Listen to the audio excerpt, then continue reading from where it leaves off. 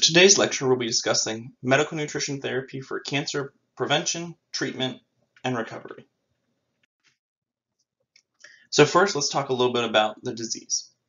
So cancer is a class of diseases characterized by uncontrolled cell division and the ability of these cells to invade other tissues, either by direct growth into adjacent tissue, known as invasion, or by migration of cells to distant sites, metastasis. So this is a disorder of cell growth and regulation with no limits for cellular replication.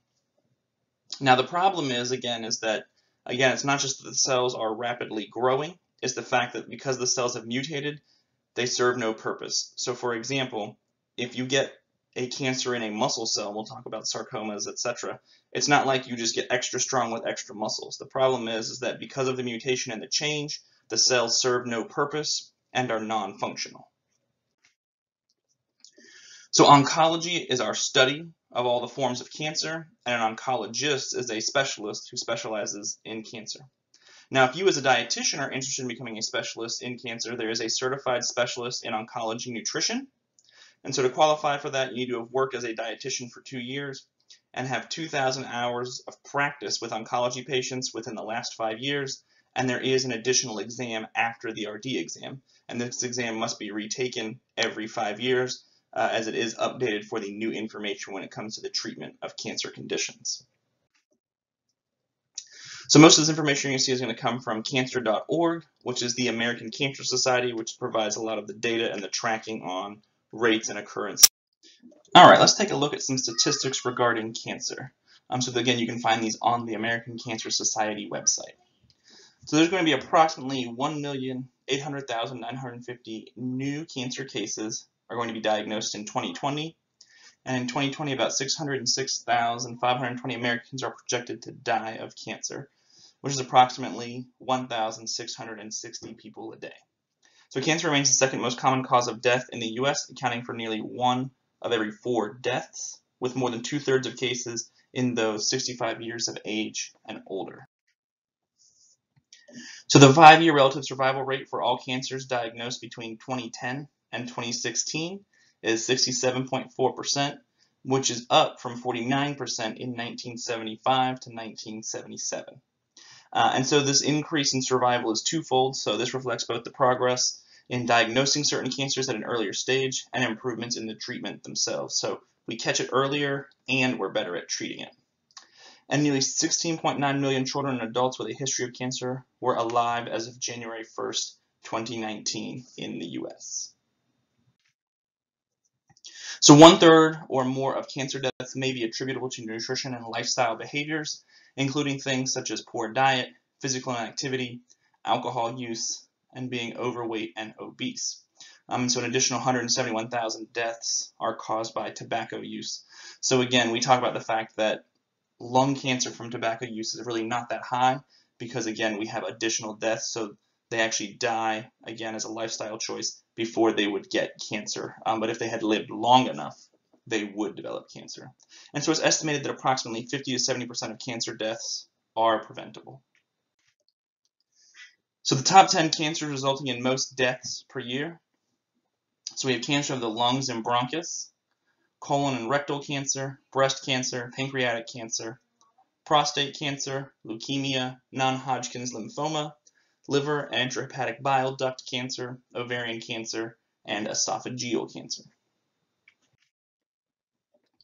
And so here we can see estimated US cancer deaths. So here you can see a breakdown of men and women, and so you can see a difference in location. So where again you see lots of similarities, but then also some distinct differences. And so here you can actually see the numbers broken down by percentages. So you can see estimated new cases and estimated deaths. So again, so you can see when we talk about the deadliest cancers versus total occurrence of cancer. So how does Florida compare? So you can see, now I know the numbers themselves are a little small, so when you actually are not watching the slideshow, but while you're on the slide, you can actually expand the image to see it better. But what's nice about it is that it is color-coded. And so you can see, so in this case, the blues are better. So you have the dark blue, the light blue, the yellow, the orange, and then the red is the highest rates of cancer. And so what you will notice is that Florida is actually the light blue, which is the second best. Whereas you'll notice the states, right, so Alabama and Georgia are the second worst in the orange.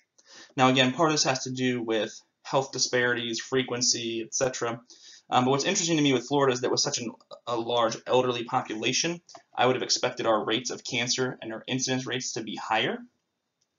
But, right, part of this could be explained, now again, this is theoretical, but for example, right, is that if you're healthy enough to move to Florida, then you probably don't have cancer and you're not sick, which would usually be a financial burden, and those people couldn't afford to move to Florida in retirement in the first place. So I don't know, it's definitely some interesting things to note.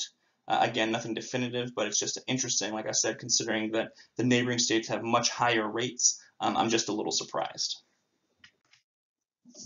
So pathophysiology, so a carcinogen is a physical, chemical, or viral agent that induces cancer. And carcinogenesis, so the biologic multi-stage process in which normal cells are transformed into cancer cells. So cells in the GI tract and bone marrow have the highest rate of replication. So again, when we take a look at cancers, right, this will start to make sense, where again, we're looking at the rate of cell replication. So oncogenes are altered genes that promote tumor growth and change programmed cell death or apoptosis. So remember that each cell, in essence, has a self-destruct button, which is if it feels itself starting to mutate. If there's a concern that the cell would be dangerous, right, it actually does have a self-destruct button. Unfortunately, though, with cancerous cells, right, is that for some reason this no longer functions. There are tumor suppressor genes, and so these can become deactivated in cancer cells, allowing cancer cells to grow. So this is, for example, the mutations in the BRCA1 and BRCA2 genes. For breast cancer, again, here what we're looking at is that the genes, when they would normally, right, have suppressed tumor growth, are deactivated, which then allows for tumors to grow at higher rates. And all this has to do with is what's known as telomeres. So these are the end pieces of chromosomes that become shorter after each cell division. When the telomere shortens to a certain length, the cell stops dividing and basically it's run its course. And basically the easiest and one of the theories to describe with cancer is that things go wrong when we make copies of copies of copies of copies. Right, and so basically if I told you you can only burn this CD 10 times and then it'll self-destruct or mutate. And so what happens though is that there's normally this built-in self-destruct mechanism after 10 copies. But what happens is that there's a mutation, then that telomere never sends the signal to destroy the original copy. So cancer cells reproduce at an uncontrolled rate to become autonomous from normal signals and even may secrete their own growth factors. In a cancer cell, an enzyme is secreted that destroys the telomere, which leads to uncontrolled cellular replication. So again, it never gets the signal that it should self-destruct or stop replicating, as there's no longer anything to send that signal. Physical characteristics of cancer cells are altered, so the nucleus and cytoplasm can be enlarged or misshapen, and derangements appear in the chromosomal sequence. So again, it's not like if you got muscle cancer, you'd like, oh, I have unregulated muscle growth, I'm super strong. Right, the problem is that there's actually changes in the physical characteristics of the cancer cell, right, and they no longer function as normal. So there are three distinct processes to change a normal cell into a cancer cell. So we have initiation, which occurs as a result of exposure to an initiating agent such as tobacco, which predisposes the cell to genetic mutation and the DNA begins to change. We then have promotion, where the initiated cells multiply, and factors promote the cell's movement through the carcinogenic changes. So some hormones, right, may enhance this. So estrogen, testosterone, right, certain cancers are receptive to those hormones, and this can actually enhance or speed up the development of these abnormal cells. We then have progression, where tumor cells aggregate and grow into a tumor, or the fancy word, right, is a neoplasm. And so here you can see, right, in graphic form, so we have normal cells. With initiation, you see a few of the cells have changed, right? You can see that they have some double nucleus or some misshapen cell walls. You then see through promotion, right, this enhances the development, increasing the number of abnormal cells. And then what you see is you have tumor formation, and so you have either a benign tumor or a malignant tumor. So the benign tumor up top, right, is this self-contained, and it's probably formed a cyst around it. And if you've ever had a dog live long enough, you've actually probably seen these. They're called lipomas. And in which case, right, you see this type of lump in the dog. But again, the doctor doesn't really do anything about it. We acknowledge that it's cancer, but again, because it doesn't have access to the blood supply, again, the anesthesia is more dangerous than trying to remove this lipoma, and that's kind of your benign cancer, where it's just kind of a lump. On the image below, you have a malignant tumor, which again you can see has actually come to the surface, as well as having access to blood supply, which means those cancerous cells can spread throughout the body. So a neoplasm, aka a tumor, right, requires several conditions to grow, and so the growth rate is dependent on age, sex, overall health, nutrition status, and immune function. The availability of an adequate blood supply for cancer cells will also determine how quickly the cancer will grow. Again, these are still cells, right? So they're still limited by the laws of cellular respiration and metabolism. They need oxygen, right, to replicate. They need nutrients, which again is all supplied in the blood.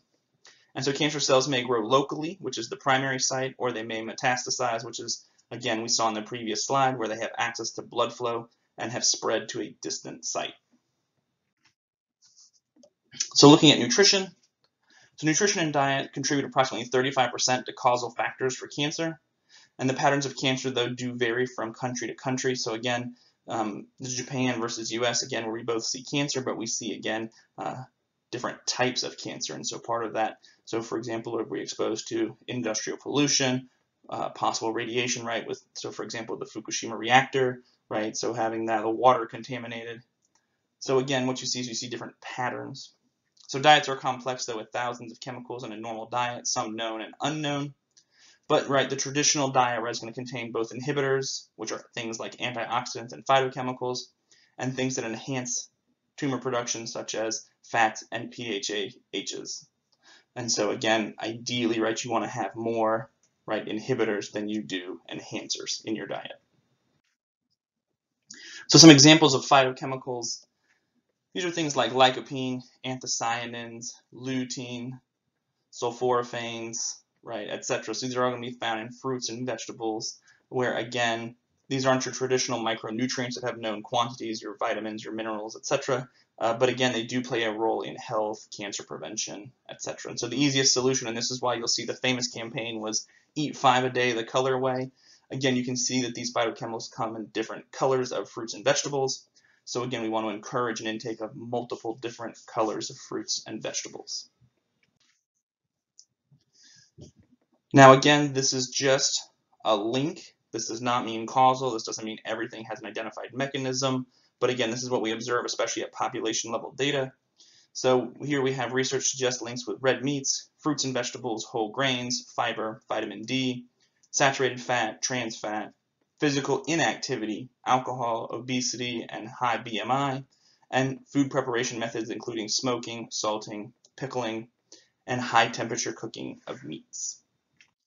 All right, so first we'll talk about alcohol. So alcohol is associated with increased risk for cancers of the mouth, pharynx, larynx, esophagus, lung, colon, rectum, liver, and breast. And so 2 to 3 drinks a day increases the risk by 2 to 3 times. And again, we know that alcoholism is often associated with malnutrition. So again, as we increase alcohol intake, it's likely that we're going to decrease fruits and vegetables, right, or that antioxidant intake. So our recommendation is to limit alcohol intake to 2 drinks per day for men and 1 drink per day for women. Next, we'll take a look at energy intake and body weight. So obesity may account for 6% of all cancers, and obesity increases the risk of developing or dying of cancer. So bariatric surgery using gastric bypass may reduce cancer death by as much as 60%. And so excessive weight in adolescence is correlated with twice the likelihood of death for colon cancer as an adult. Now, overweight and obesity increase the risk of cancer recurrence and decrease the rate of survival. So our recommendation is 45 to 60 minutes of physical activity most days of the week and maintaining a reasonable body weight. Now what we'll take a look at is why we think obesity increases our risk of cancer. And so this is IGF-1, or insulin-like growth factor 1, is a polypeptide secreted mainly by the liver that plays a role in normal growth and development. And so obesity, age, hyperlipidemia, and metabolic syndrome can cause an increase in circulating levels of IGF-1. And so IGF-1, so again, it's a growth-like factor, is thought to promote the growth or development of prostate, breast, lung, and colon cancer. And so IGF-1 may stimulate the growth of cancer cells and inhibit their death. And so what we do see is that IGF-1 secretion is actually increased when there's high levels of insulin. And so obesity intake of simple carbohydrates increase insulin resistance, which can lead to increased insulin levels, which then causes an increase in IGF-1 secretion. Taking a look at fat intake. So studies show a link between high-fat diets and cancer. And so high-fat diets generally contain significant amounts of meat. So we'll talk about PAAs and HCAs, and are high in calories overall, leading to overweight and obesity. The saturated fat in red meat may be associated with increased risk of colorectal, endometrial, and possibly lymphoid and hematological cancers. Eating more omega-3 fatty acids in comparison to our omega-6 fatty acid ratio may reduce the risk of colon and prostate cancer. So our recommendation is to choose leaner red meats and consume smaller portions, or choose alternatives such as legumes, poultry, or fish. So we'll take a look at fiber, carbohydrates, and glycemic index. So studies on dietary fiber and cancer are inconsistent. However, the intake of dietary fiber can influence the intakes of meat, fat, and simple carbohydrates. And fiber-rich foods are excellent sources of vitamins, minerals, and phytochemicals. Which is to say, so if your diet's higher in fiber and fruits and vegetables, it's going to probably be lower in fat, meats, and simple carbs, right? So it's simply you can't have both. You're probably going to have one or the other. So if we're eating large amounts of salads, vegetables, etc., then we're probably not eating the other stuff. So non-nutritive and nutritive sweeteners. So the FDA has approved a sulfamine K, aspartame, neotame, saccharin, and sucralose for use in food supply, and these are regulated as food additives. So again, these appear to be safe in moderation. So again, this stems from a fear previously of cyclamates, which was an artificial sweetener that was found to cause cancer, that was then removed from the market. But the current generation of non-nutritive sweeteners appear to be safe. Stevia, blue agave, and sugar alcohols are relatively newer on the market, and there's actually less research on them when compared to your non-nutritive sweeteners or food additives. But again, the recommendation is to use common sense. Again, nobody should be drinking 300 cans of diet soda a day, but in small quantities. Again, they're going to be safer than the overweight or obesity that comes from drinking regular soda, sweet tea, lemonade, etc. Taking a look at protein. So most diets that are high in protein are also high in fat and low in fiber. So right, the typical American is not getting a high protein diet from chicken breast, pork loin, right? It's usually if it's high in protein, it's going to be high in chicken nuggets, hamburgers, etc. So again, it's not really the protein itself, it's the fact that other nutrients come with it or the types that are commonly consumed. So tumor growth is suppressed by diets that contain levels of protein below that required for optimal growth and is enhanced by protein levels 2 to 3 times the amount required, which again, all cells need protein to grow. So cancer cells will use protein to grow, but so will your own body. So again, our recommendation, so increase intake of plant foods and limit foods from animal sources. But specifically, we're looking at those higher fat, unhealthier choices. Again, this is chicken nuggets, chicken tenders, hamburgers, etc. Now looking at our food preparation methods. So smoked, grilled, and preserved foods. So nitrates are used as preservatives and are readily reduced to form nitrites, which interact with amines and amines to form N-nitroso compounds, or NOCs. And so these are nitrosamines and nitrosamides, which are known carcinogens. And nitrates can be found in smoked, salted, pickled, and processed meats. So again, what they do is they actually inhibit bacteria and mold growth. And so these NOCs are produced endogenously in the stomach and colon of people who eat large amounts of red meat. And diets, though high in vitamin C and phytochemicals, can retard the conversion, of these nitrites to NOCs. So again, what happens is that a high intake of vitamin C and other, so we're talking about fruits and vegetables, again, are actually going to protect this from happening. So in essence, when we're eating our foods off the grill, we also want to have our fruits and vegetables. So again, charring and cooking meat at high temps over an open flame, so 400 degrees or more, can cause the formation of polycyclic aromatic hydrocarbons, or PAHs, and heterocyclic amines, or HCAs, which again have a clear indication for carcinogenicity. And so animal proteins that produce the greatest fat drippings have the highest PAA formation, so again, our fattier cuts of beef. And charcoal grilling produces more PAHs than flame gas. So our recommendation, so trimming the fat to reduce the drippings. We could use baking or roasting, but using a marinade, which may block HCAs from forming, so especially, right, we're looking at our antioxidants in rosemary, mint, basil, sage, and oregano. Pairing meats with vegetables, especially cruciferous ones, may help clear out DNA-damaging compounds more quickly. And again, looking at the big picture, which is, so grilled chicken or grilled beef, right, compared to, right, our fried chicken tenders, right, etc., is going to be a much better choice, right, and the obesity is going to be more likely to contribute to health issues. Now looking at environmental exposure, so everyday activity exposes us to chemicals in the air, water, food, and beverages. So again, we're going to want a good environmental history when we visit with our patients, looking at long-term exposure to carbon monoxide, heavy metals, pesticides, herbicides, and occupational exposures. Again, I think it's always very interesting. So again, when we take a look at, for example, pesticides, at the amount that the consumer is exposed, so right when you're buying your fruits and vegetables, you wash your fruit and vegetables at home, versus, right, it's a little bit different if you actually work in the industry, right, and you're around it every single day in large quantities. That's much more dangerous, right? Same thing, right? So if you live in a place that has very poor air quality with lots of smog, so right, so you're looking at China with poor environmental regulations. If you're looking at cities in the US when we had poor regulations, again, you're looking at significant risk to the lungs when compared, right, to current risk. And so recommendations, again, OSHA does what it can to try and protect workers, and then, right, for you as a consumer, so again, that intake of antioxidants and nutrient-rich foods, and avoiding those environments whenever possible. So higher serum vitamin D levels are associated with lower rates of colon, breast, ovarian, renal, pancreatic, and prostate cancer. Coffee may have a protective effect, as well as green tea, which contains antioxidants and phenols. And higher folate intake is associated with decreased pancreatic cancer risk.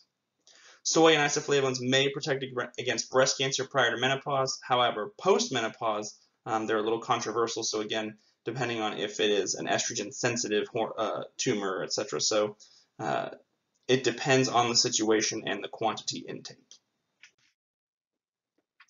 So fruits and vegetables, so again, found to be associated with lower risk in 128 out of 156 dietary studies. Increased consumption of fruits and vegetables is associated with lower risk of cancers of the oral cavity, esophagus, stomach, colon, rectum, and bladder.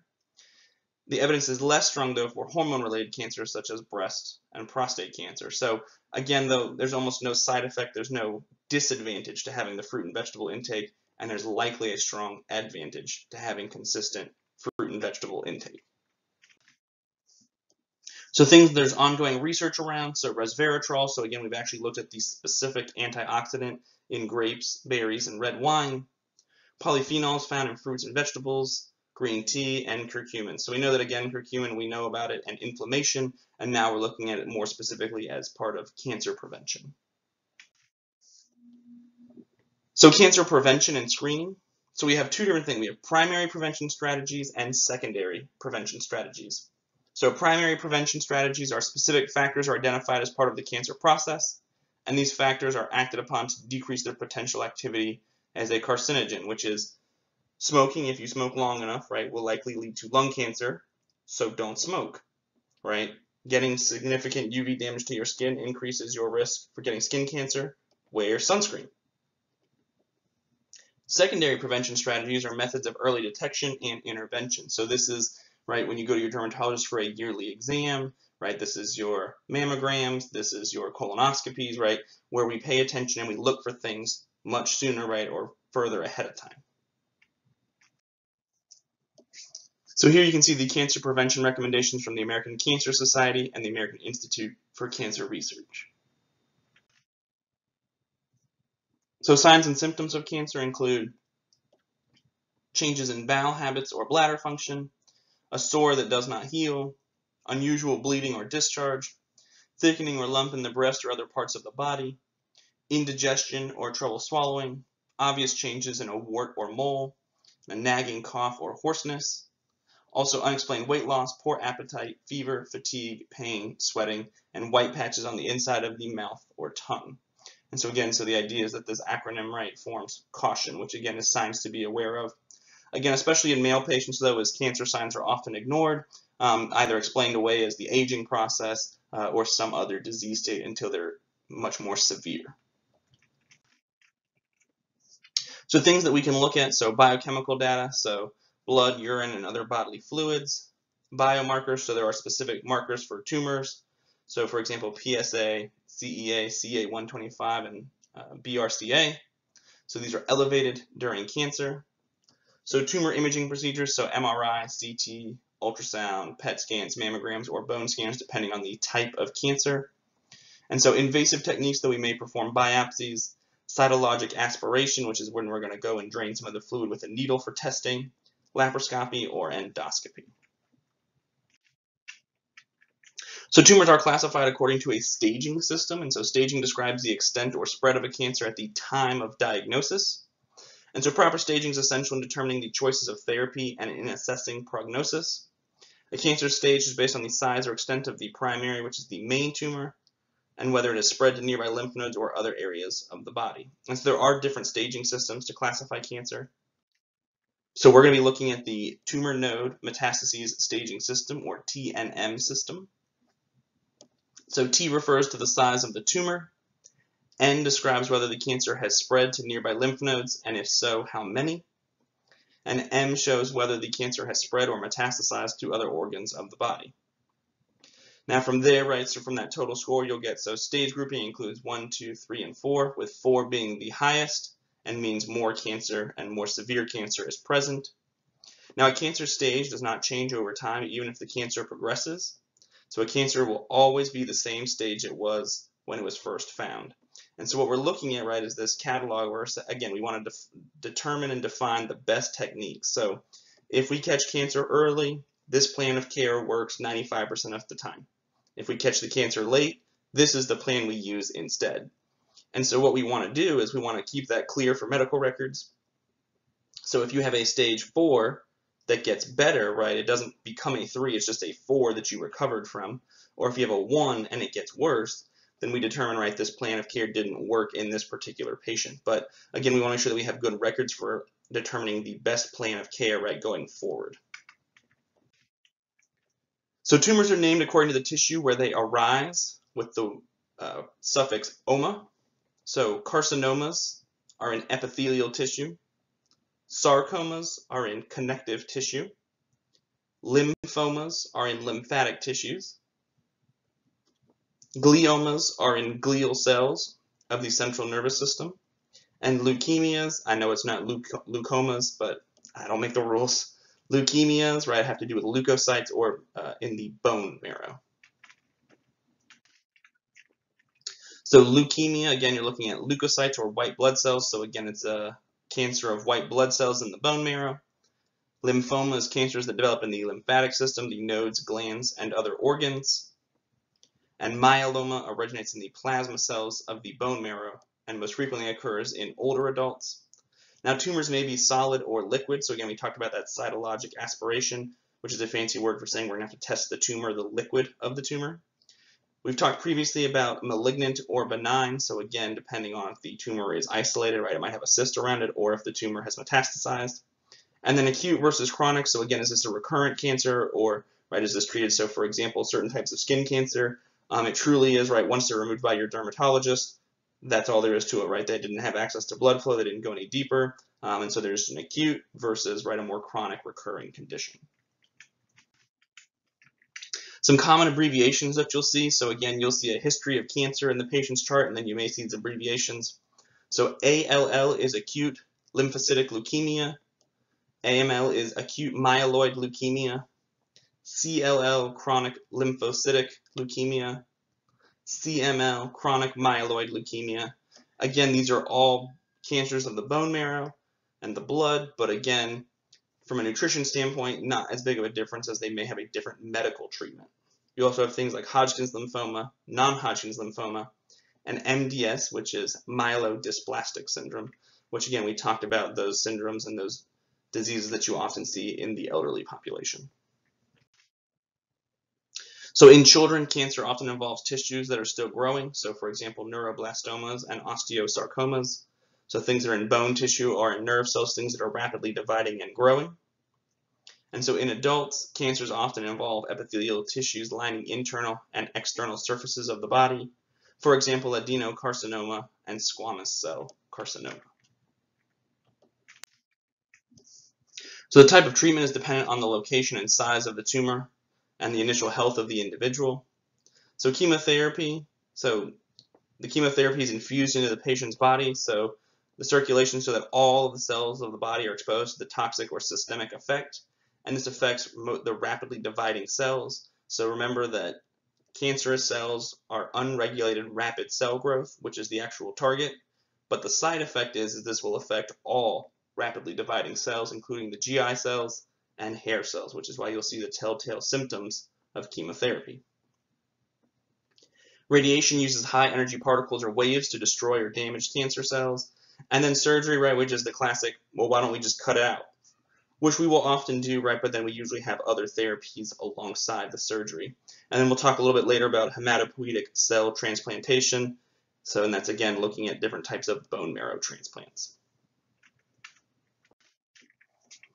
So the goals of the treatment, it may be that we're going to attempt to cure or have a complete response to the treatment, which is completely cure or remove the cancer. Depending on the severity, it may just be to control, so extending life when a cure is not possible. Or it may be palliative care, where again, we're going to be relieving pain and managing symptoms of illness, lessen feelings of isolation, anxiety, and fear, and help maintain the patient's independence as long as possible. And eventually, right, looking at hospice care with end-of-life care, where again, we're not really treating the cancer itself so much as we're treating the patient, right, for the end-of-life care and making them as comfortable as possible. So from a nutrition standpoint, so screening and assessment, we're going to be looking at the subjective global assessment, anthropometric measurements with weight and weight changes, skin fold, and mid-arm circumference or that muscle mass. Biochemicals, so looking at labs and focusing on inflammation with albumin and CRP. Monitoring the patient for any medical tests or procedures. A nutrition-focused physical exam, looking at ascites, so especially if there's liver cancer. Any wasting, edema, or changes to the oral cavity, which we'll talk more about with radiation enteritis. Any treatments, therapy, or alternative medicine the patient is participating in. And again, a good quality food and nutrition-related history, focusing on appetite and current intakes. Determining energy needs. We would prefer to have indirect calorimetry, and I do know that Moffitt does use indirect calorimetry, but otherwise we can use the standardized equations, the MSJ. We need to consider the patient's diagnosis. If they have other diseases, so people with heart disease do get cancer, people with diabetes do get cancer, and so on and so forth, so you have to take all of those factors into consideration. Does the patient have a fever or infection? Are they having any metabolic complications? Any anti-cancer therapies that would affect their nutrition needs? And again, what's the patient's long-term goals or the intent of the treatment? So here you can see an example of estimated energy needs in patients with cancer. And so what you can see is that usually, right, we're going to actually have increased needs with the exception of sepsis and obesity, or if somebody had well-controlled cancer with a normal metabolic.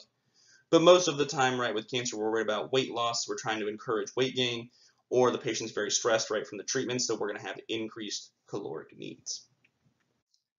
Next, we'll take a look at protein. So we know that a patient with cancer is going to have increased needs to repair and rebuild tissues affected by the cancer therapy, as well as maintaining a healthy immune system. So if adequate energy is not provided, the body will use lean body mass as a fuel source. So when planning protein needs, we need to consider degree of malnutrition, the extent of the disease process, the degree of stress on the patient's body, and the patient's ability to metabolize and use protein. So for example, a patient with liver cancer, despite the need for higher protein intakes, may have some issues with a high protein intake being used effectively. So for our protein needs, a normal or maintenance or healthy patient, we typically recommend 0.8 to 1 gram per kilogram. So for a quote-unquote normal or non-stressed cancer patient, we recommend 1 to 1.5 grams per kilogram. For bone marrow transplant, or HCST, we recommend 1.5 to 2 grams per kilogram. And there may be increased protein needs with wasting or hypermetabolism at 1.5 to 2.5 grams per kilogram. Hepatic or renal compromise, so again, a patient who's got some kind of renal disease either as an underlying condition, or this could be due to the chemotherapy treatments themselves, or this could be the cancer of the liver, etc. So again, may have BUN approaching 100 milligrams per deciliter or elevated ammonia levels. Then again, we're going to need to decrease our protein to 0.5 to 0.8 grams per kilogram. For fluid considerations, the goal is to consider adequate hydration and electrolyte balance. So altered fluid balance can occur due to fevers, ascites, edema, fistulas, vomiting, diarrhea, IV therapy, impaired renal function, or diuretic use to correct those issues. So the general guidelines still apply of 30 to 35 milliliters per kilogram or 1 milliliter per kcal. And so we would use these guidelines unless, so similar to the metabolic stress patient that we all just examined, where we looked at they had a significant output from their fistula. Again, if it was high enough, or if somebody had an open wound from radiation therapy, then again, we'd want to increase. But if it's a quote-unquote normal, which I know is a strange thing to say in a cancer patient, then again, we use a normal factor for our fluid intake. For vitamins and minerals, if the patient has poor PO intake, it's okay to take a supplement that provides up to about 100% of the DRIs, but we don't want to exceed 100% of the DRIs, so this is none of your quote-unquote high-potency vitamins, your animal packs, etc. As high-dose dietary supplementation can actually have cancer-promoting effects. And so in essence, what happens is that, especially in the stressed patient, is that the minerals actually cause oxidative damage and are actually more stressful to the patient's body. So we prefer that patients have a well-balanced diet whenever possible, getting their micronutrients from food instead of a supplement. And again, many oncology practitioners often ask patients to avoid the use of supplements during treatment. So for example, many of these high-potency antioxidant-containing formulas, the idea is that chemotherapy will oxidize and destroy the cancer cells. So if somebody on chemotherapy then takes a high-potency antioxidant-containing vitamin, they actually stop the chemotherapy from working, which of course you can see why that would be a problem for practitioners as well as patients. So possible nutrition diagnoses include involuntary weight loss, increased energy needs, increased protein needs, altered GI function, inadequate oral food and beverage intake, swallowing difficulty, malnutrition, and undesirable food choices. So some example statements for intake. So malnutrition related to cancer cachexia as evidenced by temporal wasting and 8% weight loss in 3 months. Or altered GI function related to biweekly chemotherapy, as evidenced by nausea, vomiting, poor appetite, and mucositis, or intake of unsafe food related to exposure to contaminated food while neutropenic, as evidenced by hospitalization, diarrhea, and positive stool culture for salmonella.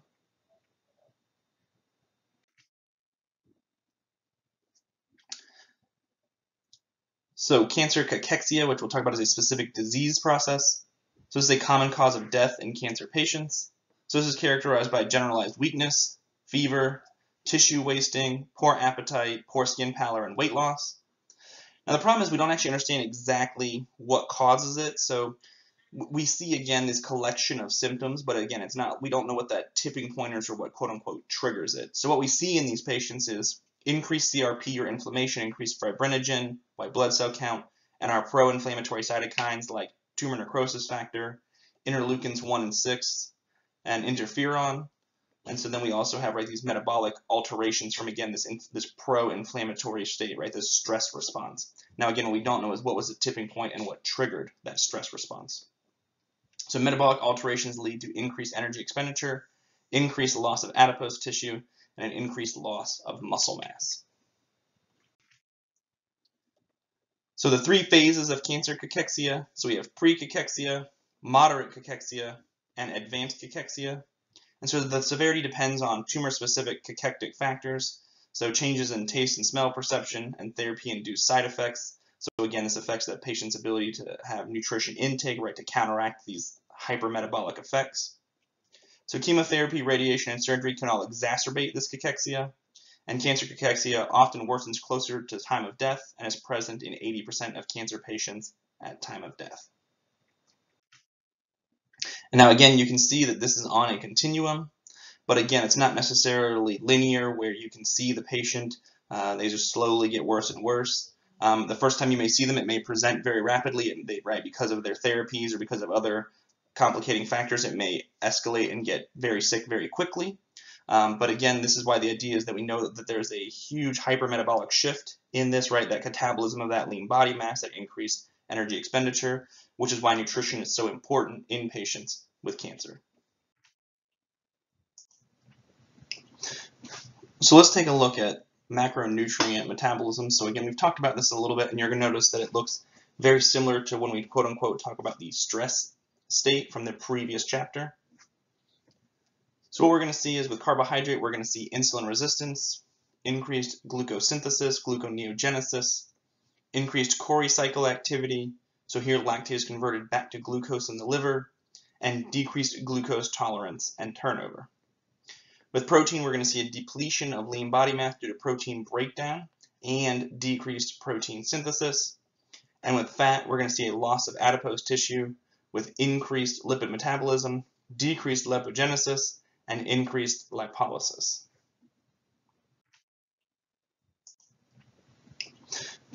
So let's take a look at macronutrient metabolism. So again, we've talked about this a little bit, and you're going to notice that it looks very similar to when we quote unquote talk about the stress state from the previous chapter. So what we're going to see is with carbohydrate, we're going to see insulin resistance, increased glucose synthesis, gluconeogenesis, increased Cori cycle activity. So here lactate is converted back to glucose in the liver, and decreased glucose tolerance and turnover. With protein, we're going to see a depletion of lean body mass due to protein breakdown and decreased protein synthesis. And with fat, we're going to see a loss of adipose tissue with increased lipid metabolism, decreased lipogenesis, and increased lipolysis. Now again, looking at the medical treatments for cancer, so we've talked a little bit about this previously and taken a look at some of the major categories for treatment. We're going to go into a little bit more detail about surgery. So in a primary surgical procedure, right, then the surgery is going to be our only therapy or treatment. And again, this is pretty common, for example, when you see things like some of the more minor skin cancers where, again, we simply remove them and that's it, right? Especially if we've caught them early enough, then it's not a concern. It may be an adjuvant therapy, so chemoreductive therapy to reduce the size of the tumor, and then we perform the surgery. So you'll notice that, for example, if you've watched enough medical shows, that we may need to shrink tumors that are in sensitive areas, such as around the spine or in the brain. We want to shrink them before removing them. We can do combination with surgical resection followed by radiation or chemotherapy. We may do a salvage procedure, so extensive surgery to treat a local reoccurrence after a less extensive primary approach. So for example, performing a mastectomy after a lumpectomy failed to treat the cancer, right, we have breast cancer recurrence. Or we may use palliative therapies or surgeries, which are going to be used to ameliorate the disease or symptoms, but won't actually cure the cancer. So for example, with pancreatic cancer, we'll perform the Whipple procedure. The Whipple procedure does not actually treat the cancer, but it does make the patient feel much better and extend their quality of life.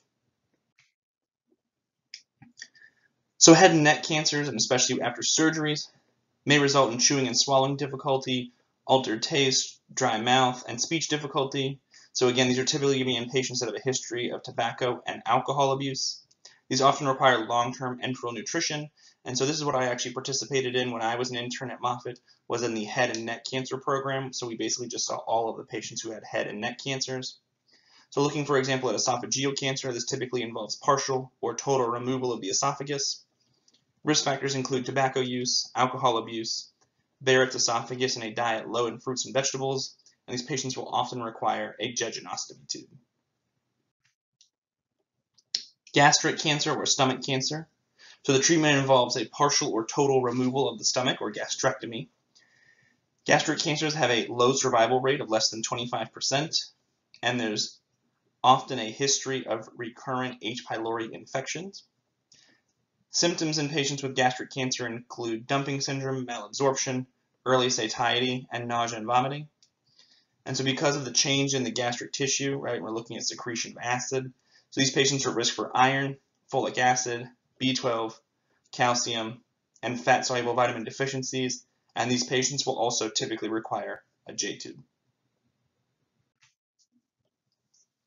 For intestinal cancers, surgical excision of parts of the small bowel, right, can affect digestion and absorption. So depending on where they occur in the intestines, again, we're going to remove the cancerous tissue. But again, this could be 6 inches. This could be several feet of bowel. So again, depending on if it's the jejunum, the duodenum, the ileum, etc., this can have an effect on nutrient absorption. Colorectal cancers are often treated with surgery, such as a colostomy and chemotherapy.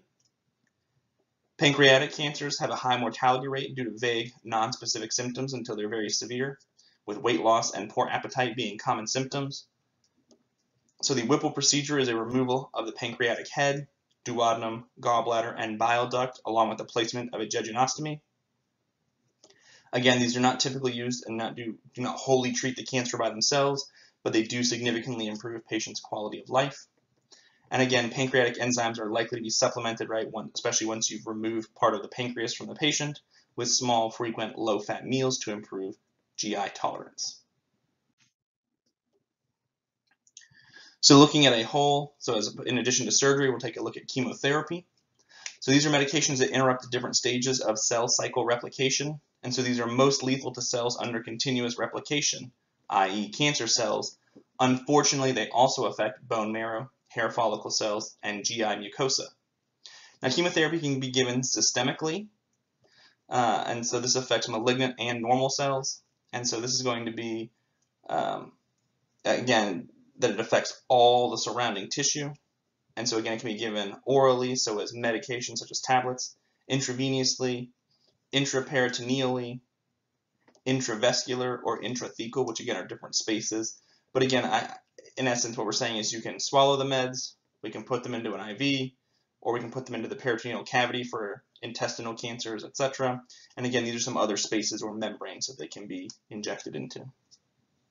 We may do combination chemotherapy or multi-agent chemotherapy. We may do chemotherapy before surgery, in which case our goal is to shrink the tumor and then perform the surgery.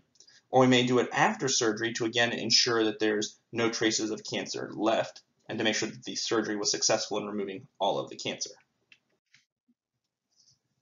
So common side effects due to the toxicity, right? So again, chemotherapy affects all rapidly dividing cells, with the focus being on cancerous cells or tumor cells, but it's also going to affect that rapidly dividing tissue. So because that tissue is affected, the common side effects of chemotherapy include neutropenia, thrombocytopenia or myelosuppression, anemia, diarrhea, mucositis, alopecia, which is hair loss, and then cardiotoxicity, neurotoxicity, and nephrotoxicity. And so again, we know these are known symptoms, but in essence, we're using them on these patients because it's the best we've got and it provides the best chance for survival. I can tell you, so I do have a graduate that works at Moffitt, and so they have worked, though, with several patients who have been on experimental treatments, and so we don't even know what the drug's going to do, and so then they have had patients in the ICU experience these toxicity symptoms. And again, you would think as a dietitian, right, we're looking for the answer of, well, if this happens, then I treat this, and if this happens, I treat that. And what you will find is, right, is that especially when you're looking at cutting-edge research and experimental treatments, there's not always a clear-cut answer on what to do, right? So you're really trying to make the best decisions you can to treat your patient the best you can. So looking at radiation treatment. So radiation is an alteration in cellular and nuclear material from electromagnetic rays and charged particles. Again, continuously proliferating cells are the most susceptible. But the toxicity of radiation therapy is localized to the region being irradiated, so it should only affect the tumors and nearby tissue. And so radiation therapy is most common treatment for head and neck cancers. So again, especially because these tissues may be deep, right? They're not on the surface. And so you'll see them very commonly in neck cancers. Now you may have seen, depending on how much Grey's Anatomy you watch, there's a procedure known as gamma knife, which is really fancy sounding. But in essence, all we do is, so for example, tumors that are in the brain in certain locations, and what we do is we use a very large number of low-powered lasers and focus them all onto a single focal point, which is going to be the tumor. So they don't damage all of the brain tissue except for the tumor because, again, you have multiple streams, right, of laser at that one location. I do think it's funny though because they would have you believe this is cutting edge, but Gamma Knife's been around probably almost a decade and a half now, although the TV show would have you believe it's brand new. But again, so that's trying to minimize the toxicity to nearby tissue. So radiation therapy can be administered internally or externally. So externally, this is done with a mega voltage machine. And so it looks kind of like a souped up x-ray machine like you've ever been to the dentist. And so again, we're going to use it to concentrate the radiation on a specific portion of the body. And then we have internally with brachytherapy, so the placement of radioactive sources within an existing body cavity in close proximity to the tumor or within the tumor itself. And this is used to treat cancers like the prostate and cervical cancers. And so the side effect, though, is that it's going to damage nearby tissue, causing radiation enteritis or damage right to the enteral system. So here you can see an example of radiation enteritis. So again, you can see in the small window down below, you can see healthy tissue, and on the right, we know that enteritis is inflammation. And so what you're going to have is damaging. You're going to have damage to and inflammation to the small intestines, right, with bleeding, discharge, etc. So some of the common adverse effects of radiation therapy include delayed wound healing, hair loss in the area being treated, fatigue, mucositis, dysgeusia, xerostomia, dysphagia, odynophagia, severe esophagitis, dehydration, especially with head and neck therapies, and weight loss. And so again, what all this comes together to show you is that with radiation treatments, right, we're going to have changes in taste, painful swallowing, a swollen throat, and it's going to be hard for us to maintain hydration and food intake. We may also have radiation enteritis, fistulas, strictures, chronic malabsorption, and severe diarrhea. So there's going to be more severe symptoms, right? They're going to be affecting the intestines, right, or the enteral tract, and this is going to be due, again, especially to brachytherapy, right, when we have the radiation seeds that are actually inside, right, body cavities and damaging that nearby tissue. So enteral nutrition with a prophylactic PEG tube placement is very common. So patients that are expected to undergo radiation therapy for head and neck programs, we will often place a PEG before things are bad, knowing that, again, it's likely that several months into treatment this may be necessary. Parenteral nutrition may be warranted to prevent weight loss and correct electrolytes when bowel rest is needed. So if the radiation enteritis is severe enough or there's a fistula, then we may need to use parenteral nutrition to meet patients' nutrition needs. So long-term effects from radiation therapy. So again, you are not a human gecko. And what I mean by that is that when tissue is damaged or destroyed, it does not regrow. So the long-term effects of radiation therapy for head and neck programs. So again, if I use radiation to treat your neck, radiation is not that precise, right? It's not a millimeter machine. So what will happen is it's very likely that you may get radiation damage also into your jaw or oral cavity.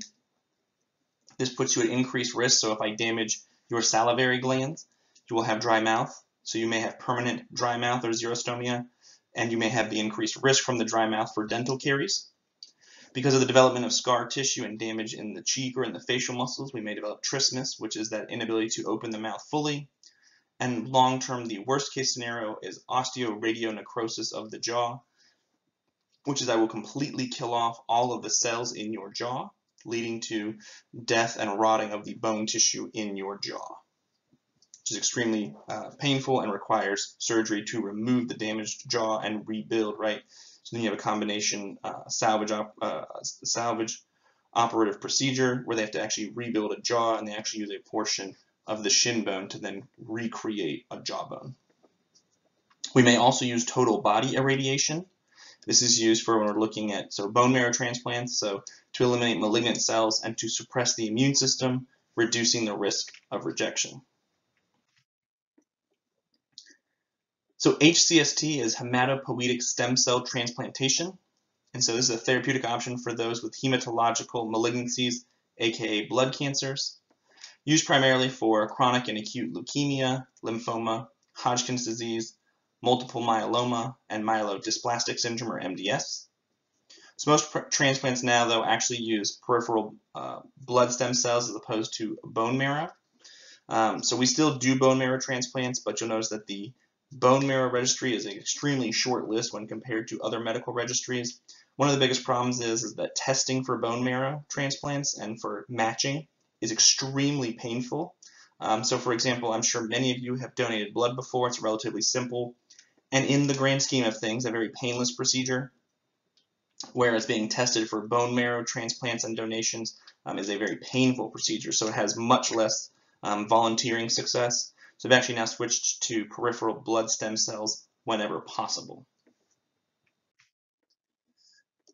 So this HSCT may be obtained, so we do have allogenic transplants. So it's from a donor, and this donor can be related or unrelated. We have syngenic transplants from a genetically identical twin donor. And so autologous transplants are from the self. So for example, this is why you'll also see, and unfortunately Orlando does not have one, but for neonates, right, they may actually have a cord blood bank where they'll actually preserve the child's cord blood, or which contains stem cells, for up to 20 years. Again, in the incidence of any type of diseases that require a stem cell transplant, again, you would have an autologous donor. So patients undergoing allogenic transplants are at the highest risk for transplant-related morbidity and mortality with complications of graft versus host disease, because they're getting it from someone related or unrelated, but it's not going to be an exact match. That's the highest risk that they then may reject the transplant. So the process, stem cells are harvested from the donor or patient, depending on if it's going to be autologous. Patient undergoes a conditioning regimen, which includes high-dose chemotherapy or total body irradiation, and this is to provide immunosuppression and to destroy malignant cells. Again, common complications, though, include nausea, vomiting, mucositis, pancytopenia, fever, and infections associated with the conditioning regimen. Stem cells are then infused into the patient, and that's in essence, quote-unquote, our D-Day or day zero. So the day of the stem cell infusion is referred to as day zero. So for example, 5 days after a transplant, we have transplant day plus 5. 3 days prior to the transplant, right, we're counting down 3 days till. So -3, -2, -1, 0, and then 1, 2, and so on and so forth. So all patients undergoing HSCT are considered at high nutritional risk. The signs and symptoms are similar to those for chemo. So mucositis can become very severe and develops in more than 75% of transplant patients. And parenteral nutrition has become the standard component of care. So enteral nutrition, though, is often not tolerated due to altered GI function. Again, so because of this entire total body irradiation, right, it's very common that we will get the radiation enteritis. So one of the complications of HCST is graft versus host disease. So this only occurs in those receiving an allogenic transplant. And what happens is the donor cells react against the tissue of the recipient or host, i.e., because you have cells in your body that aren't from your body, your immune system may react and detect or identify that those cells are foreign. So we have acute graft versus host disease, where rejection occurs in the first 100 days after a transplant, but may occur as soon as 7 to 10 days. So this may resolve, or this may develop into a case of chronic graft versus host disease, where rejection occurs after the 100-day mark. So nutrition-related side effects of graft versus host disease include gastroenteritis, abdominal pain, nausea and vomiting, poor appetite, weight loss of lean body mass, malabsorption, and nutritional deficiencies. So the patient may present with large volumes of secretory diarrhea, so more than a liter in volume, contributing to overall nitrogen and fluid loss. The patient will have elevated calorie and protein needs.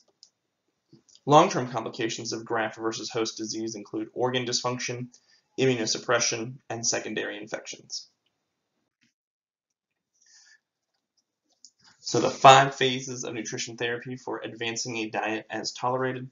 So again, we said that patient's going to come in with that large volume of secretory diarrhea. So again, they're going to have a very damaged intestinal tract. So the way the diet's advanced is we may initiate parenteral nutrition for total bowel rest.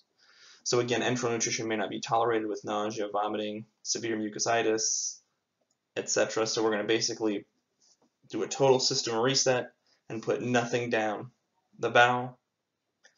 The second step is to reintroduce oral feeds of isoosmotic, low residue, lactose-free beverages or supplements.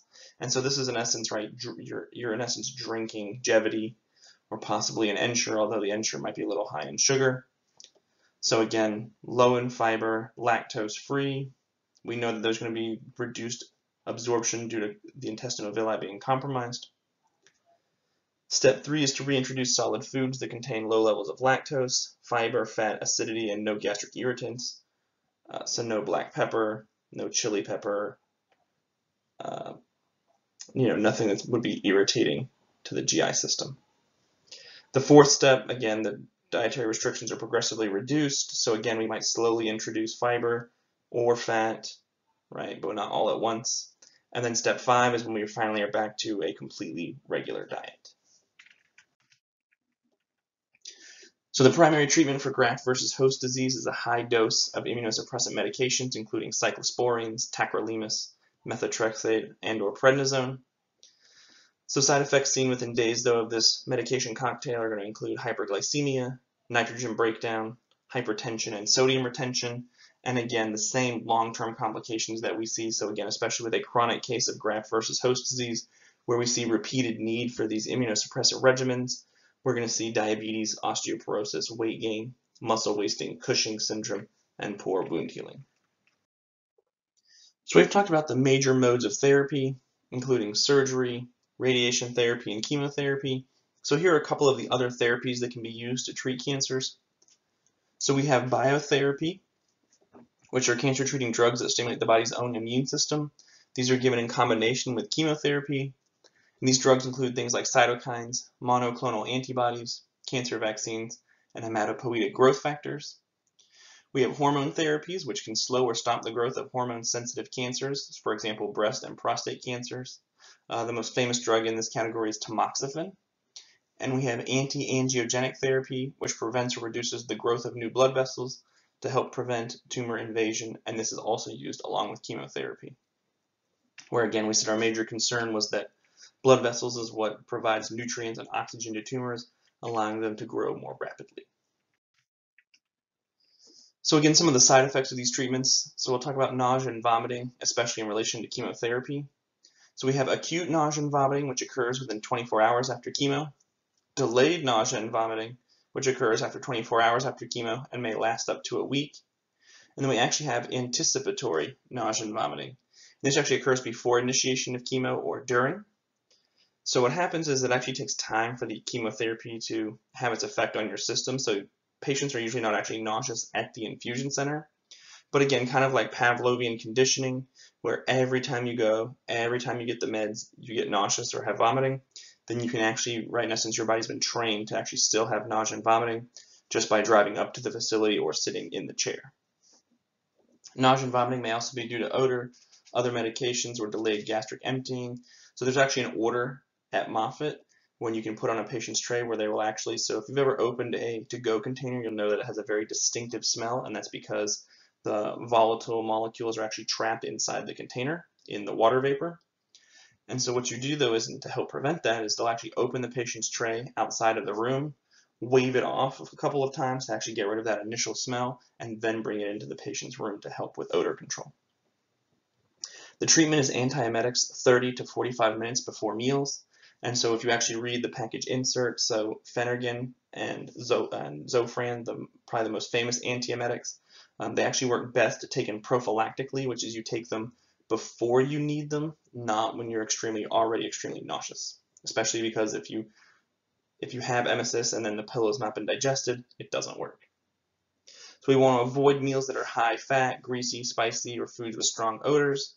And again, focusing on bland, soft, easy to digest foods on treatment days. Again, this is going to be your white rice, your white breads, your white potatoes, chicken breast, nothing too spicy or plain pasta, etc.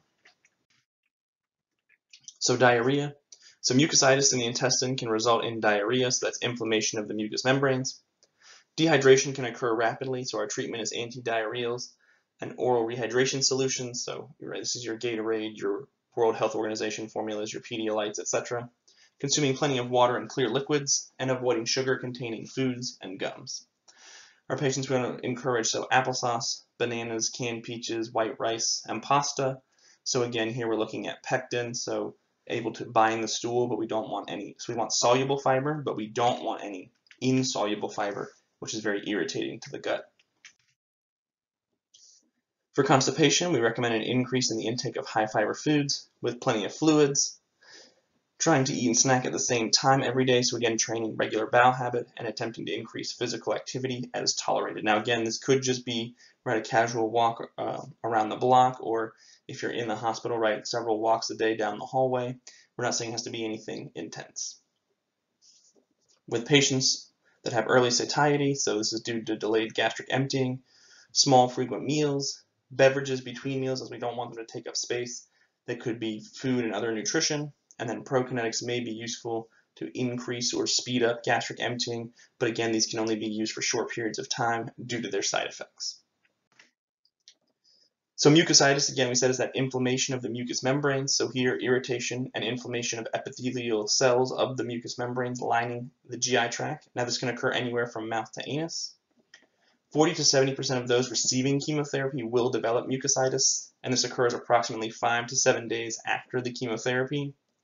Symptoms include burning and pain with chewing and swallowing. Treatments include oral glutamine, so again, we know that glutamine is the preferred fuel source for those enterocytes, so we want to give them extra nutrients to help them grow and divide quickly. Narcotic analgesics for pain, and topical therapies. So again, we can use narcotics. The other thing that we can use is actually as a topical pain reliever, and so it's often referred to in chemotherapy or in cancer units as magic mouthwash. And so what it actually is what's known as viscous lidocaine. And so imagine the stuff that you've put on your back for a sunburn, right, lidocaine, and then crank it up to 11. And so they create for you this almost gloopy, but then it's thick, but then they water it down into a mouthwash, like a thin jelly. You put it in your mouth, you swish it around, and you spit it out, and your mouth will be completely numb. My mouth is numb. I can't feel anything. And they're like, good. Now, while your mouth is numb, eat as much food and nutrition as you can while the pain's gone. Hurry. Then, we want to encourage the patient to eat as much as possible. Now, the problem is this will dull taste some. You can still get some of the sensations through smell, but it does allow the patient to maintain PO intake. Other things that will help is soft, moist foods, so extra sauces, dressings, gravies. One, they help ease the pain and help things slide along. They also have additional calories. So avoiding dry, rough, coarse, or fibrous foods. This is no time for dry toast, French bread, salads, right? None of that rough, spiky lettuce, etc., etc. Avoid acidic or spicy foods, which would be very irritating. Avoiding hot foods, as well as avoiding cold foods. And when I say cold, extremely cold. So we want like chilled or room temperature. So again, the extremes are more painful. Encouraging liquids to avoid dehydration, high calorie, high protein supplements, and again, maintaining good oral hygiene. The biggest problem is that these people's mouths are very sore, so they don't want to brush their teeth, which can then cause, again, we talked about those dental caries and other issues. So we want to make sure that we actually maintain good oral hygiene, although it is very difficult in these patients. This is a very poor example. Here you can see the more extreme examples of mucositis, where you can see extreme inflammation and damage to the epithelium or the mucous membranes. So we've talked about it, we'll just review real quick. So xerostomia or dry mouth, so reduced saliva production or thickened saliva. So the treatment is artificial saliva substitutes, mouthwashes, lozenges, hard candies, and chewing gum, constantly sipping on liquids throughout the day, and then mildly tart foods may help stimulate saliva, but if there's open sores, this is going to be more irritating. Soft, moist foods with extra sauces, dressings, and gravies will also help, and again, good oral hygiene. Again, we talked about on the previous slides, right, that risk of dental caries and other mouth issues. So dysgeusia, so we have alterations in taste. So chemo can cause a metallic taste, or ageusia, so a lack of taste, or a heightening of certain tastes. So one of the most common is that patients on chemotherapy will actually report that food is cloyingly sweet or so sweet it's painful.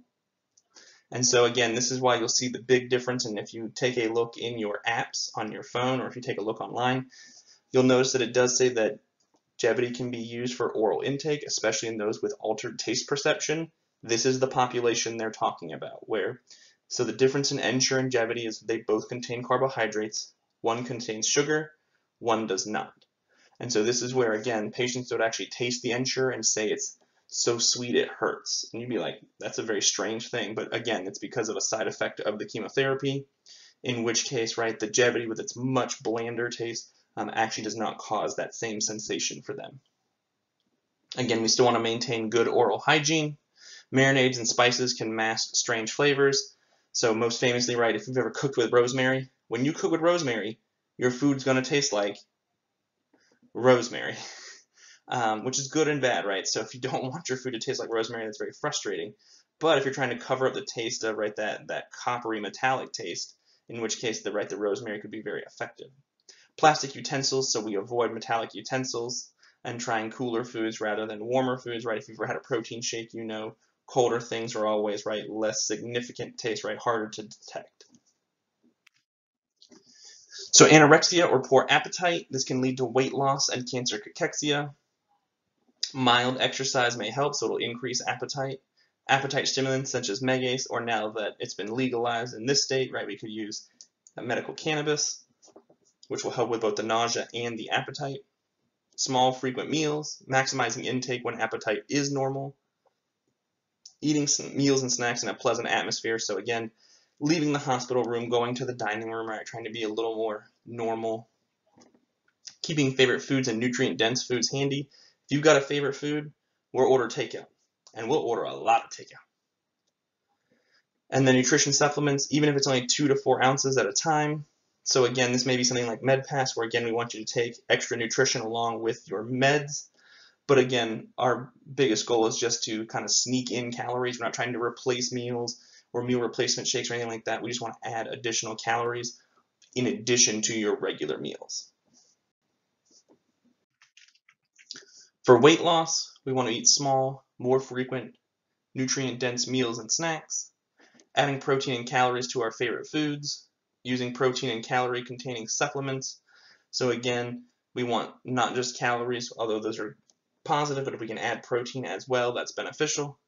So fortifying things, this is like where we add eggs where we can, adding non-fat dry milk powder into mashed potatoes, etc. We want to increase nutrient content as well, keeping nutrient-dense foods close at hand, and frequent snacking. All right, so now we'll talk about neutropenia. So here we have a decrease in absolute granulocyte or neutrophil count. And so the number of neutrophils is equal to the white blood cells times percent neutrophils, which includes percent bands and segs, which has to do with proteins in the blood and cells in the blood. But in essence, if somebody is neutropenic, if it's less than 500, then what we're looking at is, so we have a decreased neutrophil or a white type of white blood cell count, in which case, right, so the neutropenic diet eliminates foods that contain possibly infection-causing organisms that could potentially infect an individual experiencing neutropenia. So in essence, it's a specific type of a loss of white blood cells that puts you at risk for infections. And so from a nutrition standpoint, we're most concerned about foodborne illness. So I know, right, you were thinking all that stuff that you've been ServSafe, finally, I never have to learn it again. I have bad news. So you actually do. So this is all that stuff that you learned in ServSafe. Turns out it is really important. Again, and these are the specific diseases that we are concerned about. So again, a low bacteria or neutropenic diet. So it's important to keep foods at a safe temperature and ensure proper hand washing. And so again, we're going to avoid deli counter foods or cheeses, or more specifically, right, just like a pregnant woman, they have to be heated to steaming hot. This is for listeria. So no soft or mold containing cheeses, so no blue cheese, right? This has to be from pasteurized enzyme-based cheeses, not from bacteria or mold-based cheeses. No raw, undercooked meats, fish, pickled fish, or tofu, so again, it has to be fully cooked. Hot dogs, bacon, sausage, and deli meats, again, have to be heated until fully cooked. No raw vegetable sprouts, no unwashed fruits or vegetables, they have to be thoroughly washed. Fresh herbs and spices should be avoided again, or if they're going to be used in a marinade, fully cooked. no raw or unpasteurized honey, yogurt, and other dairy products with active cultures, raw eggs, so especially salad dressings, mayonnaise, etc., avoiding and watching dates thoroughly, and untested well water. So again, what we're trying to avoid is anything that could contain bacteria, funguses, molds, etc. So looking at nutrition support in these patients, so it is somewhat controversial. So considered an aggressive form of therapy and should only be utilized when other aggressive medical approaches are also being used. So this may be inappropriate for terminal cancer patients or patients with poor prognosis, and all anti-cancer therapies have been exhausted. So again, it's one thing if we place the tube prophylactically, but it's different if, again, somebody's exhausted all their options and their treatments and they're going on hospice and they have 6 weeks to live, is now really the best time to do another procedure and get a feeding tube. Right, again, we can keep people alive on tubes for a very long period of time, but again, these are discussions that need to be had with the patient before things become that dire. So the Aspen practice guidelines, so nutrition support should not be used routinely in patients undergoing major cancer operation, receiving chemotherapy or radiation. And again, there's some caveat to that, which is, so for example, head and neck cancers, we do place them prophylactically, but that's a little bit different because again, we're looking specifically at head and neck cancers, which will affect your ability to intake, again, from structural changes to your neck and throat. So we recommend that patients, right, with cancer create advanced directives. So this is our legal documentation that guides the healthcare provider regarding specific wishes of patients during end of life. And so this outlines the medical treatments that are desired, including artificial nutrition. Again, consideration should be given to advanced directives. And these are activated by a certificate of terminal illness, which is where they have, right, the doctor has basically signed off. We've done everything we can, right? This will eventually kill the patient. And you would think, well, why am I doing this? I'm just the dietitian. Surely the case manager's involved in this. So we actually have a former student, and so they actually, while they're actually working, so then they got a job, they basically had to run in and they were about to place a peg on a patient, and they had to run in and be like, stop the procedure, we can't do this, because it turns out the patient did have advanced directives, but just nobody had asked. And so when the dietitian had been talking to the family and they go, oh yeah, he wrote about this, and I think I saw it in this document, turns out they had filed advanced directives, so they were in effect, and they said they do not want any artificial nutrition of any kind. And so it's only because the dietitian took the time to ask that they found out about it, and they literally like stopped the hospital from a major lawsuit by going, hey, we can't do this procedure, like we have to stop. So complementary and integrative oncology. So again, complementary therapy is typically non-invasive, inexpensive, useful in controlling symptoms and improving quality of life during and after cancer treatment. And so these are used in addition to conventional medicine. And so we'll talk about some of those. And then alternative medicine, so used instead of conventional anti-cancer treatment. These are often expensive and possibly harmful and may interfere with treatments or medications. So integrative medicine, so here we're going to differentiate between alternative therapies that are unproven and potentially unsafe and therapies that are evidence-based. So here we want to integrate evidence-based medicine, and so complementary therapies are going to be in addition to conventional cancer treatments. So this uses strategies to promote self-empowerment, individual responsibility, and lifestyle changes that can potentially reduce the risk for both cancer recurrence and secondary primary tumors. And more than 90% of cancer patients participate in complementary and alternative medicine either during or after treatment. So dietary supplements are the most common form of complementary and alternative medicine used in the US. So these are used for symptom management and also for the hopes of tumor suppression. And approximately 35% of those receiving chemotherapy do not disclose the use of supplements with their healthcare provider.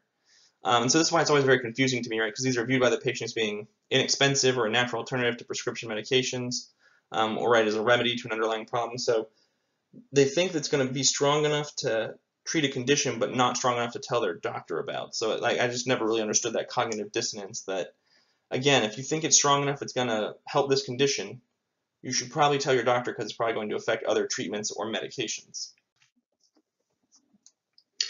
Now we also have, for example, though, what's known as metabolic therapy. And so these practitioners claim that cancer is caused by an accumulation of toxins in the body, and that if these toxins are removed, the body will heal itself naturally. So this involves detoxification, strengthening of the immune system, and the use of special modalities to attack cancer. This can be things, for example, like colonic cleansing with coffee, wheatgrass, or other substances, special diets, vitamins, mineral supplements. And again, so these have documented cases where they have killed the patient, so with complications of colonic irrigation, including electrolyte imbalance, toxic colitis, bowel perforation, and sepsis. Another example is the macrobiotic diet, so developed by Michio Kushi in the 1970s.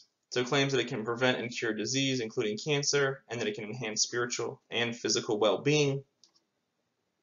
And so it combines elements of Buddhism with dietary principles based on simplicity and the avoidance of toxins that come from dairy products, meats, and oily foods. And so it's generally a vegetarian diet with 40 to 60% of calories coming from whole grains, 20 to 30% from vegetables, and the remainder from beans, sea vegetables, fruits, nuts, and white meat fish, and occasionally seafood, poultry, red meat, eggs, or dairy. So the diet is very low in calcium and B12, and again has not been scientifically proven to treat or cure cancer.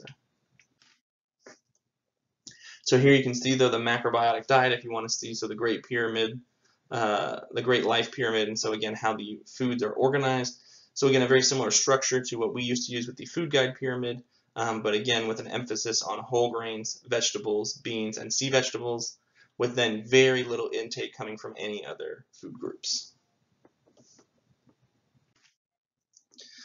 So again, here we can see that cancer is quite complex, and so realize when we talk about cancer, again, we're really talking just more about general concepts and realizing that, and this is why, so when people always want to say we're looking for the cure for cancer, and it's really not it's a cure. And so the problem is again, just the same way that you have hematologists who study blood, you have gastroenterologists who study the stomach and the intestines, you have podiatrists who study the feet, you have dermatologists who study the skin. To pretend that skin cancer is the same as bone cancer, is the same as blood cancer, if that were all true, we wouldn't have doctors that practice in different professions. And so there's never going to be a single cure for cancer. It's going to be, eventually, we're going to find the best treatment for blood cancers, this specific blood cancer. We will eventually find the best treatment for this type of bone cancer, and eventually the best treatment for this type of skin cancer.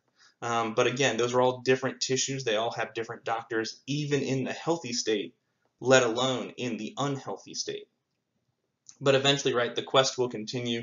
We'll take a look in finding out what causes it. So again, what's that exposure early on? What's the best treatment? What's the best prevention? But again, realizing it's a very multifaceted disease process. All right, so our practice questions. So compared with people with a healthy body weight, the overall risk of cancer in obese people is,